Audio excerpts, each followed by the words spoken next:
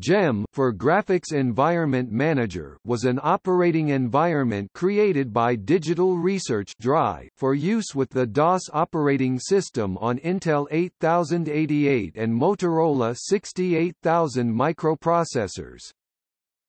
GEM is known primarily as the Graphical User Interface (GUI) for the Atari ST series of computers, and was also supplied with a series of IBM PC-compatible computers from Amstrad. It was also available for the standard IBM PC, at a time when the 6 MHz IBM PC and the very concept of a GUI was brand new. It was the core for a small number of DOS programs, the most notable being Ventura Publisher. It was ported to a number of other computers that previously lacked graphical interfaces, but never gained popularity on those platforms. DRI also produced X-GEM for their Flexos real-time operating system with adaptations for OS/2 Presentation Manager and the X window system under preparation as well.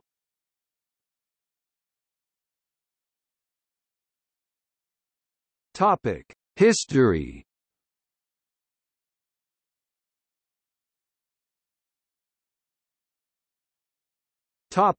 GSX. GEM started life at DRI as a more general-purpose graphics library known as GSX Graphics System Extension, written by a team led by Don Heiskell. Lee Lorenzen at Graphic Software Systems, Inc., who had recently left Xerox PARC, birthplace of the modern GUI, wrote much of the code. GSX was essentially a DRI-specific implementation of the GKS graphics standard proposed in the late 1970s.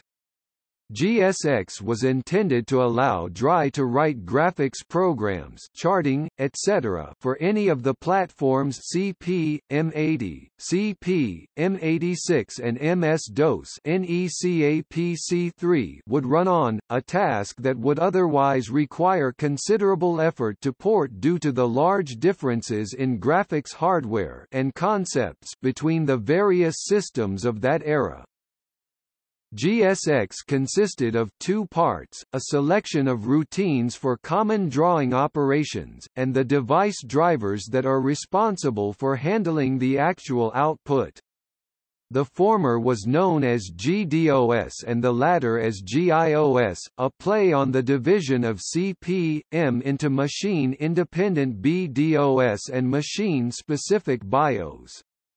GDOS was a selection of routines that handled the GKS drawing, while GIOS actually used the underlying hardware to produce the output.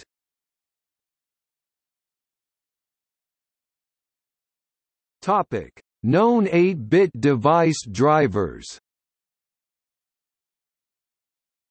DDFXLR7 Epson and Epson compatible printers, DDFXLR8 Epson low-res, 8-bit, DDFXHR8 Epson high-res, 8-bit, DDDMP1 Amstrad DMP1 printer aka Secocia GP500M2, DDSHINWA printers using Shinwa Industries mechanism, DDHP7470 DD7470 Hewlett-Packard HP 7470 and compatible pen plotters, HPGL2, DDMODE0 Amstrad CPC screen in mode 0, DDMODE1 Amstrad CPC screen in mode 1, DDMODE2 Amstrad CPC screen in mode 2, DDSCREEN Amstrad PCW screen, DD7220 Hewlett-Packard HP 7220, HPGL, DDGDCDDNCRDMVNEC Micro PD7220 DDGEN2 Retro Graphics Gen 2 RAT4 Source Code in Programmer's Guide DDHI-3M Houston Instrument Hiplot DMP DDHI-7M Houston Instrument Hiplot DMP DDMX80 Epson MX80 Plus GraphTrax Plus DDVRETVT 100 Plus Retro Graphics Gen 2 aka 4027 4010 DDQX10QX10 Screen DDCITOHC Ito 8510A DDESP Electric Studio Light Pen Amstrad PCW DDOKI84 Oki Data Microline DDBBC0 BBC Micro Screen in Mode 0 DDBBC1 BBC Micro Screen in Mode 1 DDCITOLRC Ito 8510A Low Res DDTS 803 Televideo Screen. Topic: Known 16-bit device drivers. DDANADXM Anadex DP9501 and DP9001A DDCITOLRC Ito 8510A Low Res DDCNTXM Centronics 351, 352 and 353 DDDS 180 Data South DDIDSM IDS Monochrome DDLA 100 DEC DDLA 50 DEC DDOKI 84 Oki Data Microline DDP-MVP Printronics MVP DD3EPSNL IBM Epson FX80 Low Res Printer CDDFXLR7 and DDFXLR8 DD3EPSNH IBM Epson FX80 High Res Printer CDDFXHR8 DD75XHM1 Regnicentralen RC759 Picoline DDNECAPCNECAPC DDGSXM Metafile NCRPC4 DecisionMate V IBM BLMP2 IBM BLMP3 IBM CGA Monochrome Mode IBM BLCP2 IBM BLCP3 IBM CGA Color Mode IBM HP 743 Hewlett-Packard 7470A, 7475A Plotter, CDDHP 7470 and DD7470 HERMONP2 IBM HERP3 Hercules Monochrome Graphics 720 x 348 Palette Polaroid Camerath Same driver binary may operate under both CP, M86 and DOS.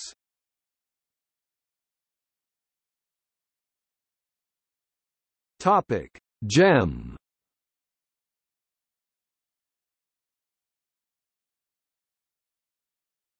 Topic: Intel versions.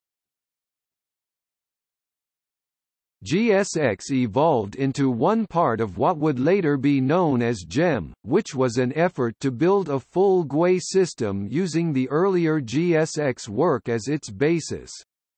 Originally known as Crystal as a play on an IBM project called Glass, the name was later changed to GEM. Under GEM, GSX became GEM VDI, Virtual Device Interface, responsible for basic graphics and drawing. VDI also added the ability to work with multiple fonts and added a selection of raster drawing commands to the formerly vector-only GKS-based drawing commands. VDI also added multiple viewports, a key addition for use with Windows. A new module, GEM-AES Application Environment Services, provided the window management and UI elements, and GEM Desktop used both libraries in combination to provide a GUI. The 8086 version of the entire system was first demoed at the 1984 Comdex, and shipped as GEM-1 on 28 February 1985.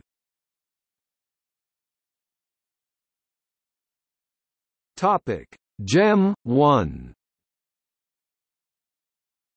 GEM Desktop 1.0 was released on 28 February 1985. GEM Desktop 1.1 was released in April 1985 with support for CGA and EGA displays.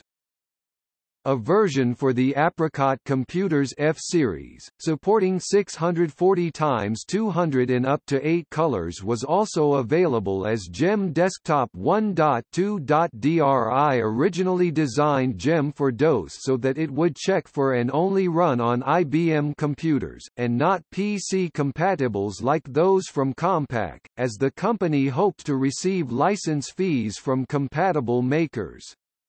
Developers reacted with what Byte described as a small explosion. It reported that at a dry-hosted seminar in February 1985, more than half of the attendees agreed that GEM's incompatibility with Compaq was a serious limitation. Later that month the company removed the restriction. Applications that supported GEM included Lifetree Software's GEM Write. At this point, Apple Computer sued DRI in what would turn into a long dispute over the look and feel of the GEM-1 system, which was an almost direct copy of Macintosh with some elements bearing a closer resemblance to those in the earlier Lisa, available since January 1983. This eventually led to DRI being forced to change several basic features of the system.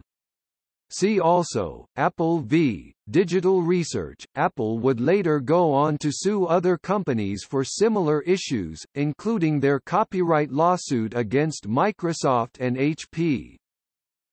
In addition to printers, the system also contained drivers for some more unusual devices such as the Polaroid palette.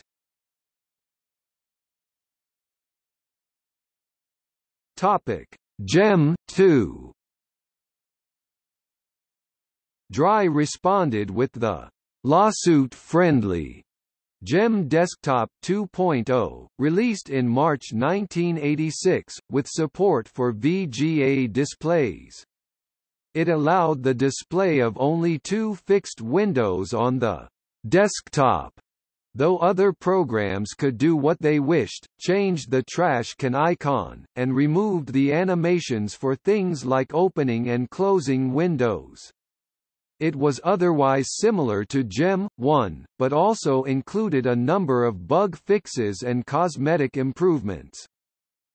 In 1988, Stuart Alsop II said that GEM was among several GUIs that have already been knocked out of the market by Apple, IBM, Microsoft, and others.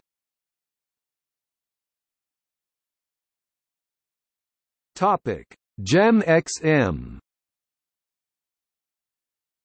GEM-XM with GEM Desktop 3.0 was an updated version of GEM 2 in 1986-1987 for DOS, including DOS Plus, which allowed task switching and the ability to run up to 10 GEM and DOS programs at once, swapping out to expanded memory (XM) through EMS, EEMS, or to disk, including RAM disks, thereby also allowing the use of extended memory. Data could be copied and pasted between applications through a clipboard with filter function, a feature later also found in TaskMax under Dr. DOS 6.0. Digital Research planned to offer GEM XM as an option to GEM Draw Plus users and through OEM channels. The GEM XM source code is now freely available under the terms of GNU General Public License. Topic: GEM 3. The last retail release was GEM 3 Desktop, released in November 1988, which had speed improvements and shipped with a number of basic applications. Commercial sales of GEM ended with GEM 3. The source code was subsequently made available to a number of DRI's leading customers.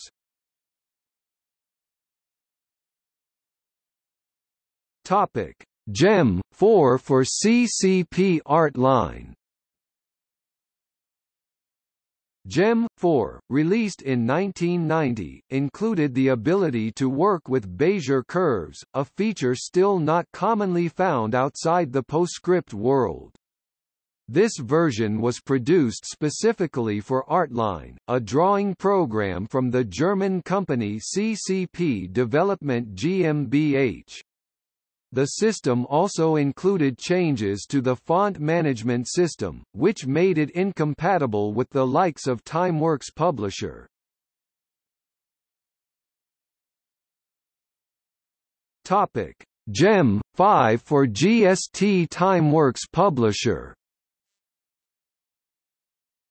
Another version of GEM called GEM 5 was produced by GST for Timeworks Publisher 2.1.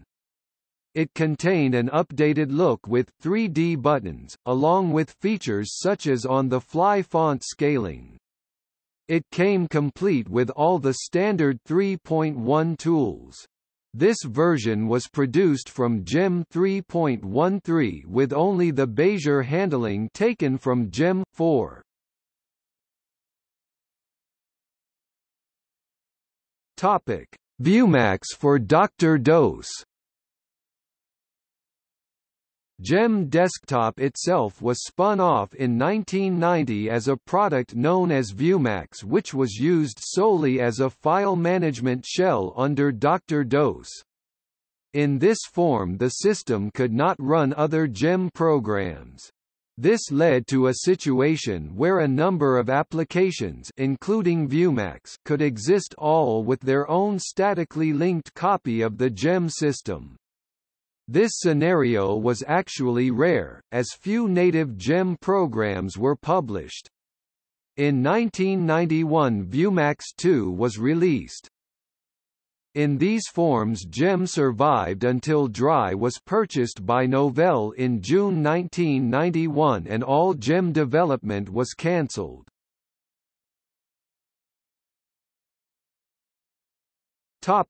X-GEM. Throughout this time Dry had also been working on making the GEM system capable of multitasking. This started with X-GEM based on GEM 1, but this required use of one of the multitasking CP/M-based operating systems.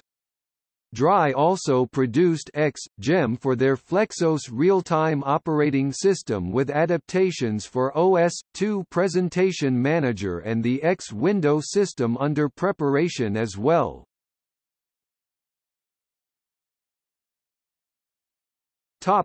Ventura Publisher. Lee Lorenzen left soon after the release of GEM 1, when it became clear that Dry had no strong interest in application development. He then joined with two other former Dry employees, Don Heiskell and John Meyer, to start Ventura Software. They developed Ventura Publisher, which was later marketed by Xerox and eventually by Corel, which would go on to be a very popular desktop publishing program for some time.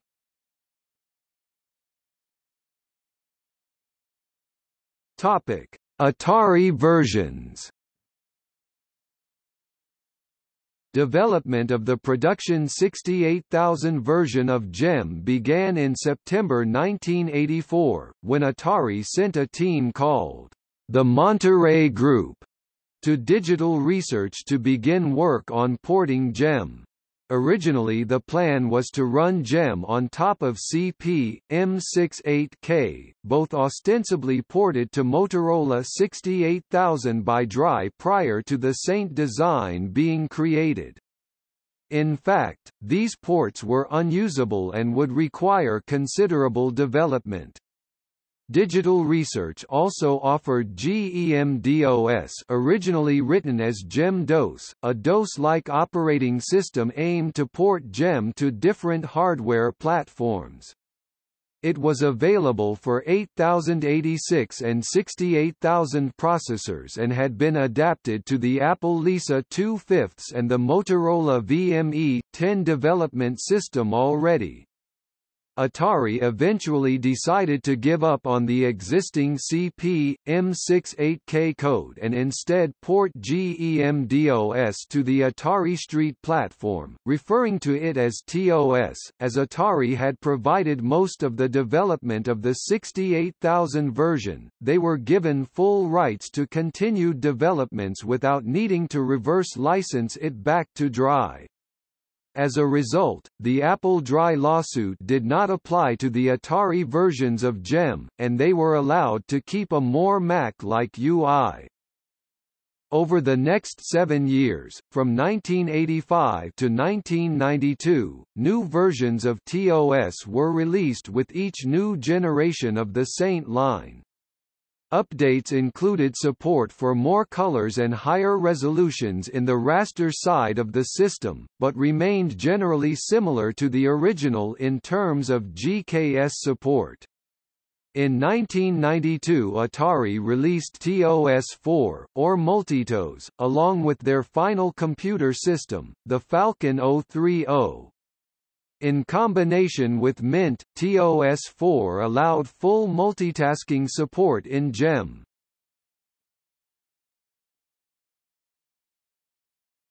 Topic: Continued development.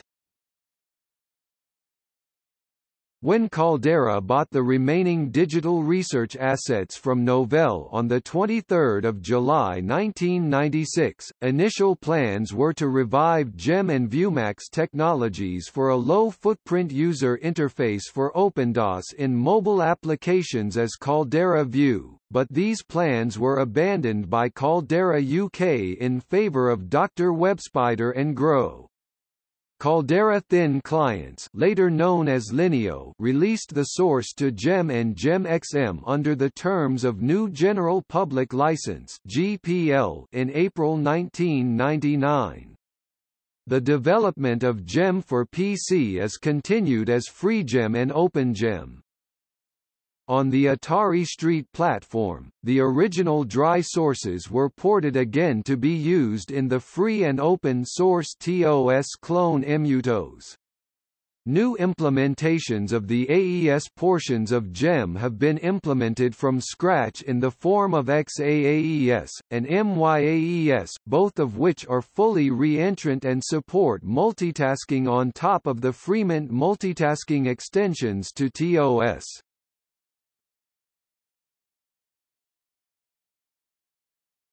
Topic: Description. The full GEM system consisted of three main parts: GEM VDI, Virtual Device Interface; GEM AES, Application Environment Services; GEM Desktop, an application providing drag-and-drop based file management. GEM VDI was the core graphics system of the overall GEM engine. It was responsible for low-level drawing in the form of draw line from here to here. VDI included a resolution and coordinate-independent set of vector drawing instructions which were called from applications through a fairly simple interface. TVDI also included environment information, state, or context, current color, line thickness, output device, etc. These commands were then examined by GDOS, whose task it was to send the commands to the proper driver for actual rendering. For instance, if a particular GEM VDI environment was connected to the screen, the VDI instructions were then routed to the screen driver for drawing. Simply changing the environment to point to the printer was all that was needed in theory to print, dramatically reducing the developer workload. They formerly had to do printing by hand in all applications. GDOS was also responsible for loading up the drivers and any requested fonts when GEM was first loaded. One major advantage VDI provided over the Macintosh was the way multiple devices and contexts were handled. In the Mac, such information was stored in memory inside the application. This resulted in serious problems when attempting to make the Mac handle preemptive multitasking, as the drawing layer QuickDraw needed to have direct memory access into all programs. In GEM VDI, however, such information was stored in the device itself, with GDOS creating virtual devices for every context, each window for instance. GEM AES provided the window system, window manager, UI style and other GUI elements widgets. For performance reasons, many of the GUI widgets were actually drawn using character graphics. Compared to the Macintosh, AES provided a rather Spartan look and the system shipped with a single monospaced font. AES performs its operations by calling the VDI, but in a more general sense the two parts of GEM were often completely separated in applications. Applications typically called AES commands to set up a new window, with the rest of the application using VDI calls to actually draw into that window. GEM Desktop was an application program that used AES to provide a file manager and launcher, the traditional desktop environment that users had come to expect from the Macintosh. Unlike the Macintosh, the GEM Desktop was based on top of DOS, MS-DOS, DOS Plus or Dr. DOS on the PC, GEM-DOS on the Atari, and as a result the actual display was cluttered with computer-like items including path names and wildcards. In general, GEM was much more geeky than the Mac, but simply running a usable shell on DOS was a huge achievement on its own. Otherwise, GEM has its own advantages over Mac OS such as proportional sliders.